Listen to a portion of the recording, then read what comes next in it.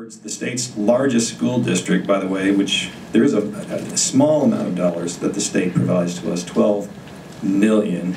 That compares with $4 billion to the rest of the state.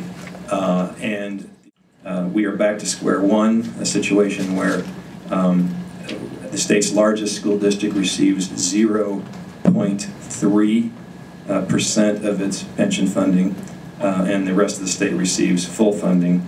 And it has put us, despite the increase in some general state aid last year that was shared by all districts, particularly those with low-income children, it puts us back to square one in terms of the inequity. Our kids receive 76 cents in funding for every dollar that the rest of the state's children receive on average. And of course, that disparity falls most heavily on at-risk children here in Chicago, primarily black and brown children. The benefits of the escalating state subsidies for downstate and suburban schools benefits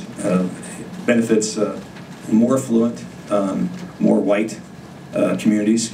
As we've talked about before, this accentuates this is further evidence of the state's lack of commitment to children here in Chicago, and it is a fundamental civil rights issue. We have literally lost hundreds and hundreds of millions of dollars because we have, 50 years after Brown versus the Board of Education, a separate but unequal school funding system.